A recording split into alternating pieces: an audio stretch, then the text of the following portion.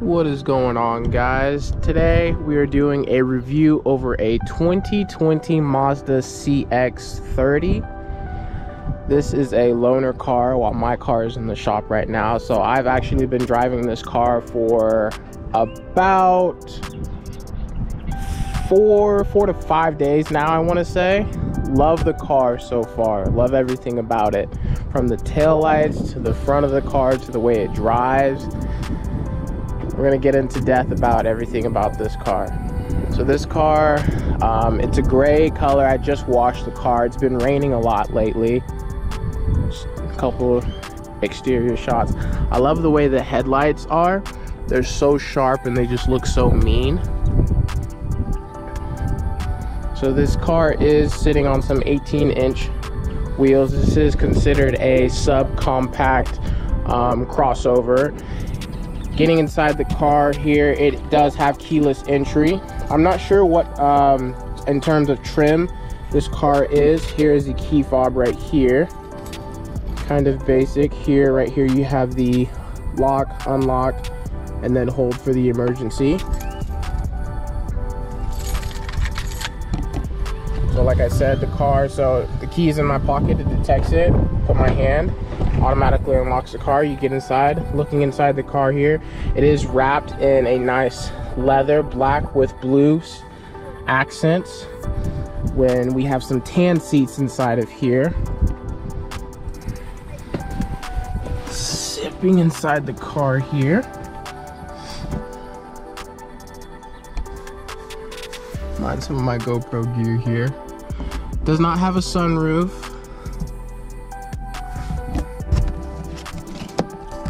Checking the mirrors here.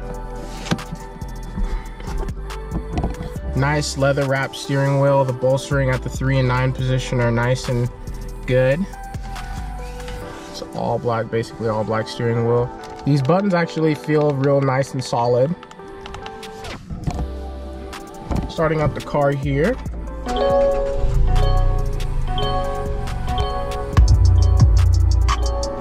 So this car, starting off the bat, let me turn down the AC here as it does have auto AC. Let's go ahead and shut that door. So the car does come standard with Apple and Android CarPlay. Service light just came on not just a day ago. So starting off, it does have a digital analog. In terms of the RPM, those are all just normal functions. Over here you have your gas. It tells the temperature. I've been averaging about 27, almost 28 miles to the gallon. This car drives and handles really nice. So just toggling between the different screens here, you just click on this info button right here. And this one is going to be one of your main screens where it has, you know, the full tachometer here. If you want to show your EPAs in terms of how you're driving, and then if you just want solely to tell your speed, you can you know, block everything else out and it can do that for you. I usually like to keep mine in this mode right here. This car does have an automatic park brake, so I have that engaged. So to disengage that, you just put your foot on the brake, push down here. You're gonna feel some resistance, and then the car is ready to go. This car does come with a 6-speed gearbox. It does have manual capabilities, putting it into drive, slapping it over to the left. Up is to downshift, up. Going back towards you is to upshift, and it will tell you right here in terms of what gear you're in. Putting it back into park here. It does have a sport mode. As far as I've noticed in terms of the sport mode, all it does is just it holds the RPMs longer to help keep you within the power band. Speaking of the power band, this car does come with a 2.5 liter inline 4-cylinder, making 186 horsepower and 186 pound-feet of torque. Let's go ahead and take a look at the engine here. Like I said, this is a rental car, so car is not in the best circumstances, not necessarily super clean. But right here, you're looking at a 2.5 liter inline 4-cylinder Sky Active G, making 106 horsepower and 186 pound-feet of torque.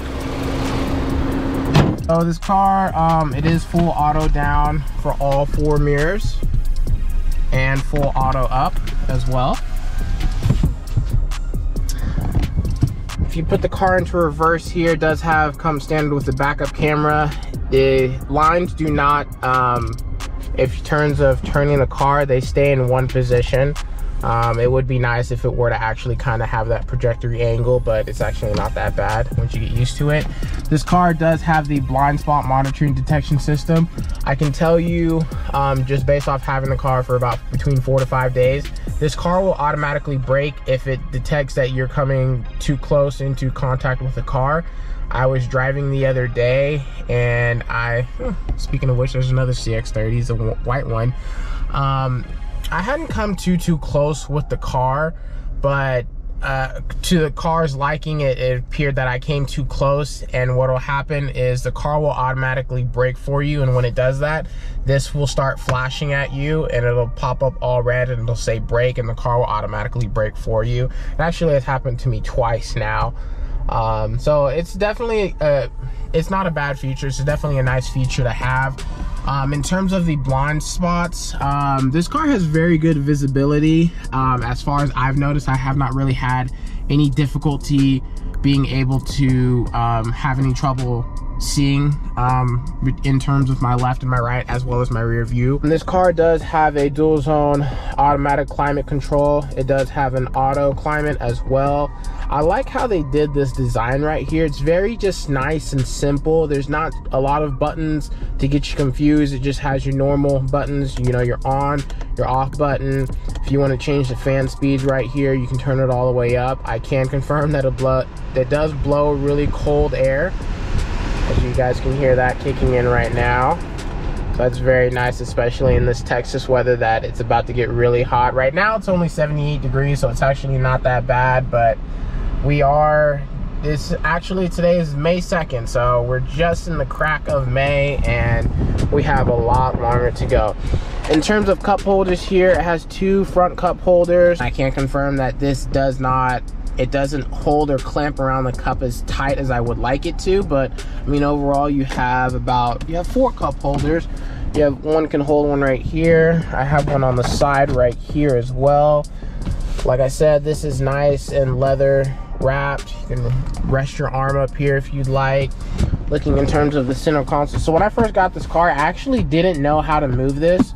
So you actually, there's a button right here, so you have to push up on it, then you can slide it back, then it pops open. When I had first gotten into this car, because I was trying to look for the cigarette lighter so I could put in my radar here, I was trying to pull up, and you can't just pull up. You have to pull up on the little lever, slide it back, then it'll prop open. And then looking inside of here, it has a decent amount of storage in here. I do like how, you know, Mazda, they did really nice in regards to their, you know, their leathering. I really do like this blue. This is all just hard plastic. This is all nice and padded. Like I said, it does come standard with Apple CarPlay. You can control that via this little knob right here. I'm not sure in terms of what size screen this is, but it is a fairly nice, if I had to guess, maybe an 8-inch screen. It is not touchscreen, so you do have to control it with this knob, but I mean, the knob is nice and sturdy. It feels very responsive. When driving, it can detect as well as you staying within your lane. So if it detects that the car that you're kind of swerving to the left or to the right a little bit, it'll kind of vibrate, give some resistance to the steering wheel to help bring you back into place, as well as it'll pop up on here with the 2 lines, and you know, depending on which way you're veering, it'll light up orange, kind of telling you to, like, hey, get back into your lane. The horn works really good. Looking at the glove compartment down in here, not a super big glove compartment, but I mean, it's got a 2 deck here. This is hard plastic right here, nice leather, auto up down for here as well. and it does come standard with the LEDs. You're not going to really be able to see that right now just due to the sun's out. Let's go ahead and hop back into the back seat here and unlock the car. So that beeping right now, it's saying that it has lost detection of the key. However, the key is still within my pocket. So getting back into the back seat here. So right now I'm about 5'11". So in terms of how I would like my seat, it is a little bit cramped back here, but closing that door, it does auto up and auto down for the windows as well. These windows don't come all the way down. They stop at about right here. Not too bad though. Closing that all the way back up. This does have a center armrest right here, as well as 2 places to put for drinks. So in terms of height, I am 5'11", like I said. I have a good amount of decent room between the ceiling and my head, so perfectly fine right here. Like I said, this is a sub-compact crossover, but it's very nice. Everything is nicely stitched, all leather. I really do love this color combo right here with the black with the blue and then the tan seats. I like that a lot. Hopping out of the back seat here, let's go ahead and check out the trunk.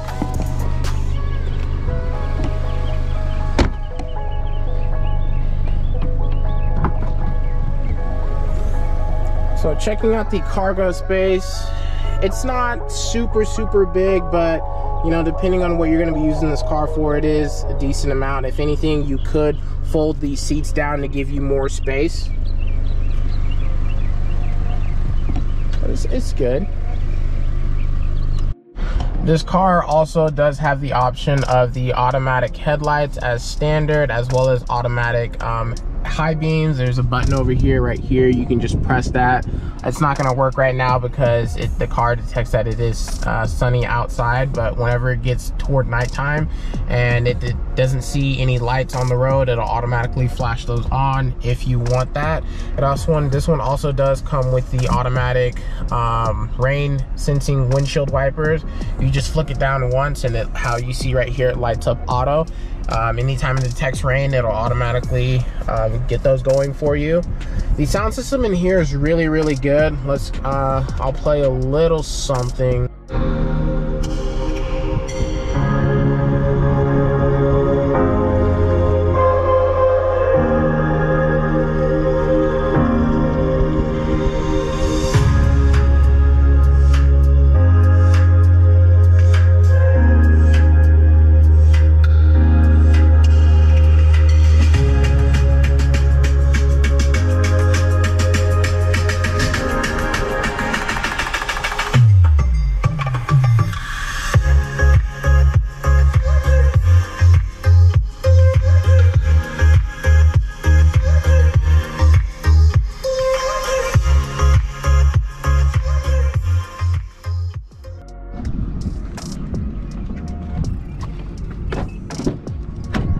And do the driving portion. Getting in, stepping in the car here, put on the brake.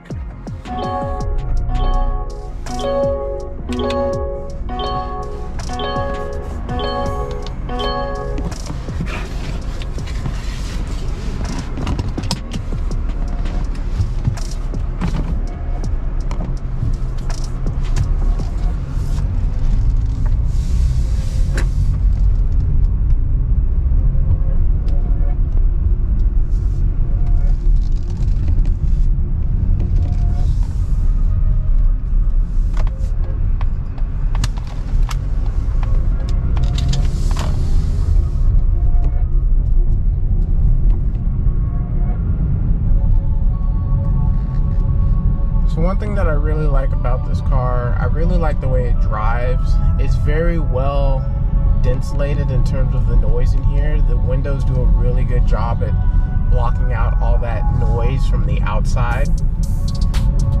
Tires are not noisy at all. I think this is on some Bridgestone tires, I believe. Don't quote me on that, but I'm pretty sure that's what they're on.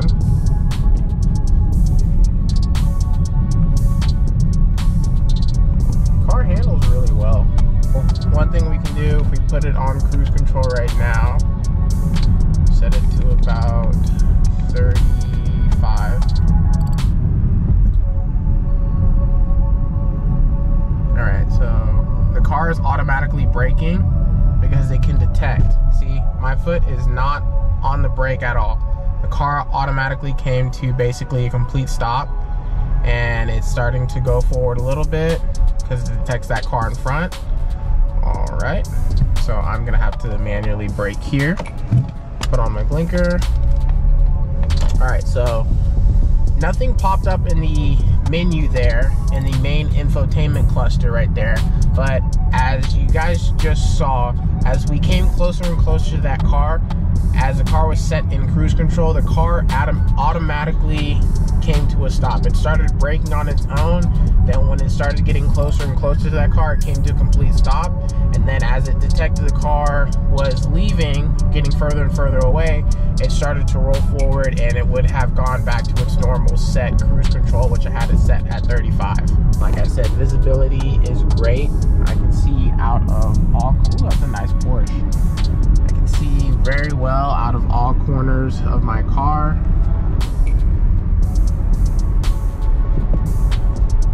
This is definitely a good pickup, guys. I've driven a CX-5. My sister actually has a CX-5. I've driven that. In comparison to that car, this one is newer. However, I mean, Mazdas have done a really good job lately in terms of the quality and care of their car. These, honestly, if you're looking for something that's very reliable, not too expensive, can get you from point A to point B, has nice creature comforts, you know, I definitely would recommend looking into Mazda. Difference between the CX-30, CX-5 is just going to be a little bit bigger. The transmission when shifting from gear to gear is very, very smooth. Let's go ahead and bump it into sport mode here. There's a nice Audi Q8.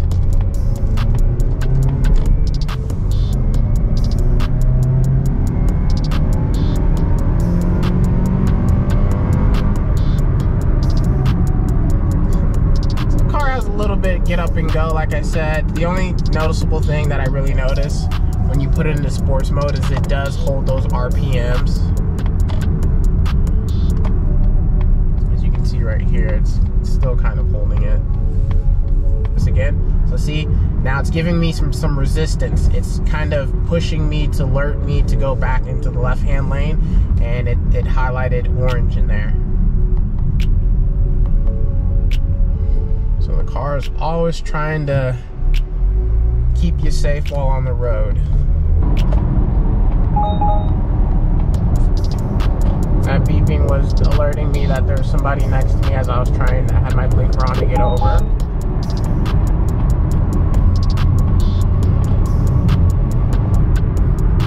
Yeah, guys, really, so far, I mean, like I said, I've been driving this car for about at least 4 days, I want to say.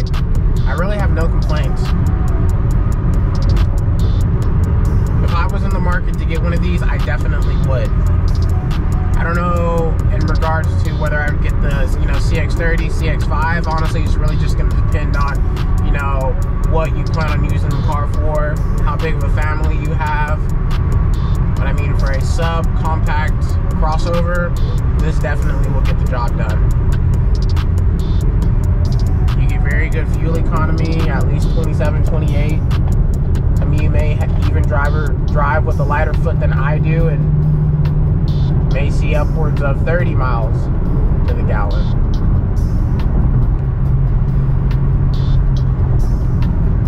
Can't really ask for anything much more. It has your Apple CarPlay, Android Auto. Sound system is good.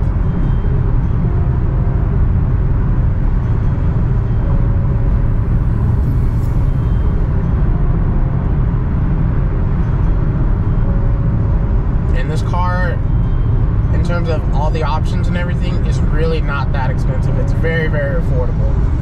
Alright guys, so I've been driving this car around for the past hour and a half, I want to say. Like I said, guys, before, I can't say it enough. This car is all around a really good car. I really have no complaints. A couple things that I did notice while I was driving, in terms of, I guess, the specific trims, which I'm sure if you got a higher trim, you would have these features. Heated and cooled seats, as well as along with the steering wheel. This car does not have that option. Again, I'm not quite sure which specific trim this car is. I do know that Mazda offers a multitude of trims. So I'm not completely sure which trim this car is. As I'm sure if you did have those options, they might be right here with these buttons, as well as I'm sure if it had a car offered something else as well, you might have the fill-in spots for these buttons as well. But I mean, overall, this is really, really a nice, comfortable, affordable daily, you know, sub compact crossover. And it looks like we've hit some traffic, guys, so that's probably gonna be the end of this review. If you guys liked this video, please like, share, and subscribe. I hope to bring you guys some more reviews of cars. If you want to see something else, let me know down in the comments below, and I will try my best to see what I can do to bring you that content. But yeah, I want to thank you guys for watching, and I will catch you guys on the next one. And remember to keep shifting forward. Feel me? I might sip out this bottle until it get hollow. Shit, I might sip out this bottle, just drowning my sorrows. Drowning my sorrows, be better tomorrow. Cause these broken dreams is as hard as it gets. My nigga died at only 25. I'm thanking God for letting me see in 26. Shit.